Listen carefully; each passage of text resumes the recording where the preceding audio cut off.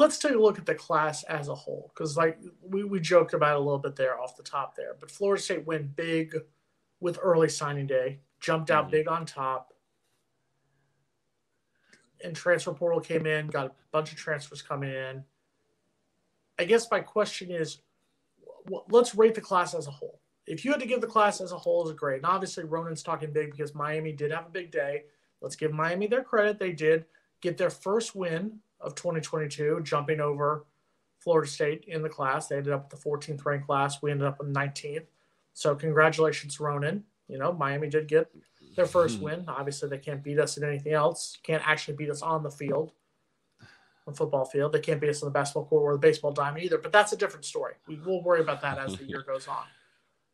Rate our class as a whole, Logan. What would you say if you had to give our class a grade? What would you give Florida State's class? Class, I'd give it. If you're sitting in the top 20, I'd probably give it right now probably about a B, a flat B, maybe a B minus with some of the things that were happening. I mean, you could argue that grade could go lower with some of the misses there, and they still, at least if we're just looking at the recruiting class, you know, there was some misses there. Then they tried to help themselves in the transfer portal, which they've done.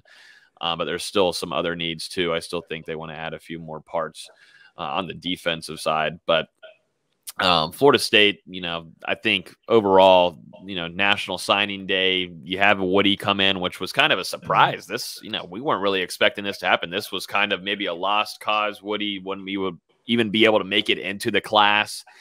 So just the factor of him actually being able to sign, he's signed something physical today, whatever he did sign, but everything is leading to him being able to come into Tallahassee is a big deal. I think some fans are maybe looking over it, and I know maybe dropped a star on some recruiting sites out there, but I mean, guys, this guy's film is extremely impressive, and I like the physicality he's going to bring. I like guys that want to be violent, and if you look back now overall in this class, Florida State has revamped this whole room. This is the wave. This is the offensive line wave. This is Coach Atkins, guys.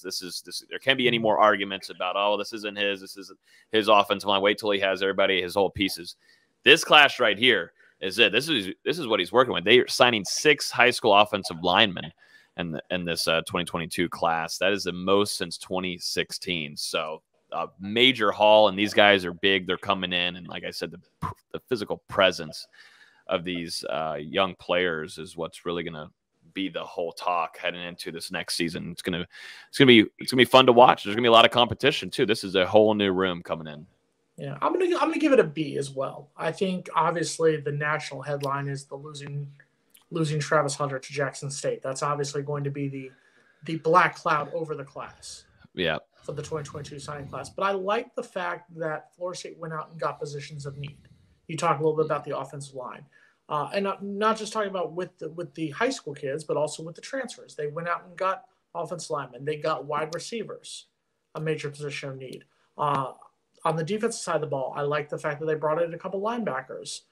You know, they brought in defensive linemen. I feel like they went out and got the positions that they were in desperate need of getting. So I think if you're going to say that, I would give Florida State an A for the class. But I do think losing Travis Hunter, yes, it's just one guy, but it was a big player. I think that is what drops it down a little bit. So I'm going to give it a B.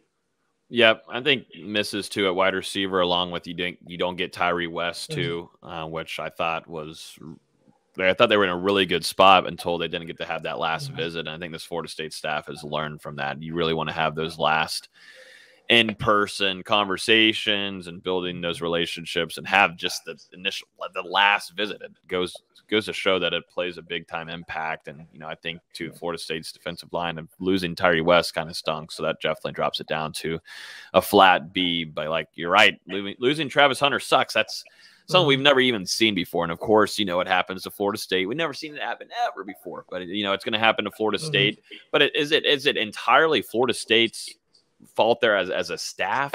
Hell no. You know, we talked about it plenty of times. We don't even need to talk about it anymore because I think FSU fans are tired of hearing about it. But there's different things going on in the background of all this NIL stuff that in about 3 years we'll be looking back at this and wonder how in the hell did that even happen? Like, how was that even allowed? So you know, Yeah. we don't put that on Norvell. I mean, that was a shocker, not only to us that morning of hearing just different things going on and rumors, to same with him when he woke up that morning. He's like, well, I'm not getting texts back. I'm not hearing back, ignoring our phone calls.